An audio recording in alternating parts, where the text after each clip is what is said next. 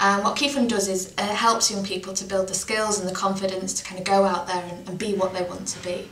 And we've got a very nifty way of doing this. Young people come together as a group and they give themselves a name and they plan and design a small project.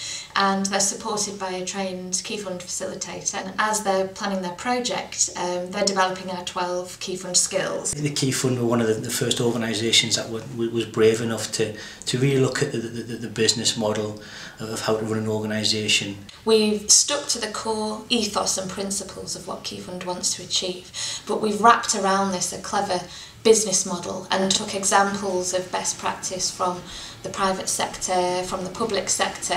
To make a strong organisation sustainable, you have to have the right people involved and have to develop the right strategic partnerships, and the Keyfund have done that really well. I've always been a huge fan of the Keyfund model. Use the Keyfund with many groups of young people, clear learning journey there for young people. There are 4 stages to Keyfund, so the young people can start small and build up. And it's at stages 3 and 4 that we ask those young people to think about how their projects can benefit people other than themselves. And it's at that point where we see some fantastic projects. We were at Education other than at school, EOTAS,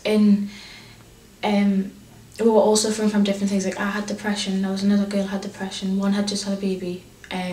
And when we started the portfolio, we thought it was like good and that, and then we decided that'd be good to do a book. And we had a book launch, and all the proceeds went to Cancer Research UK and EOTAS.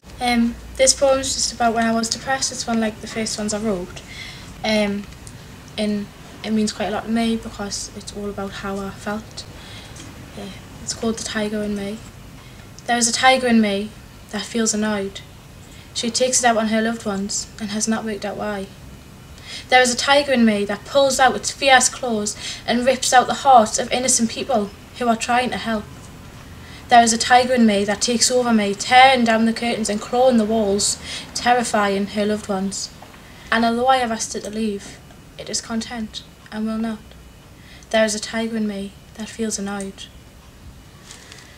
The poetry itself stopped us being depressed because when I felt down or when there was something troubling us, I would write it. I got my life back. I got a whole new life.